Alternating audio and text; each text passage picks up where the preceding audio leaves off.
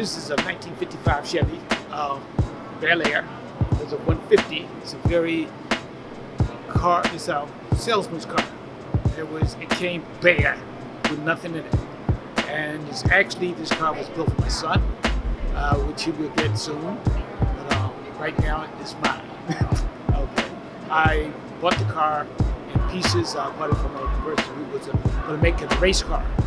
And when I got it, I decided to just make it a regular car, back to regular car. And what I did, I took it different places and called different people and talked about what they could do and whatever.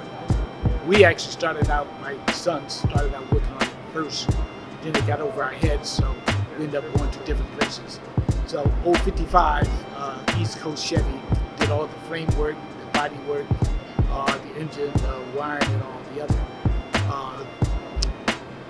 Artistic Designs did the paint, Raphael, and the upholstery was done by Retic Paint. He did all the interior from scratch. Engine's the LS3, got a connected cruise. Transmission is an L465. Has a Ford 9-inch rear with a 370 gears. Let's see what else. Electric windows, all the amenities except for cruise control. Everything else is and electric seats. I didn't go with that, but I could have went with those. The whole suspension was completely redone when they took it off. What's under there now, as far as the exact pieces and parts, I can't tell you. But the brake system has been completely redone.